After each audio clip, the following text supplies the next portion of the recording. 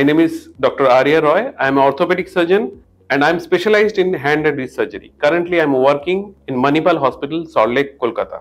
To say something about hand, I would like to tell you that hand is a marvel of evolution and it is of finest engineering. The same hand which can swing a hammer that can easily create a beautiful piece of art in a small grain of rice, and also it can create a magnificent piece of music on a piano.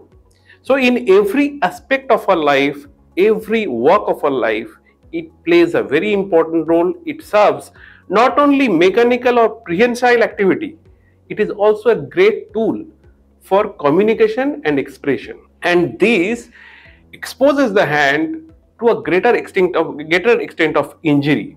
But when it gets injured, it is imperative to take care of it.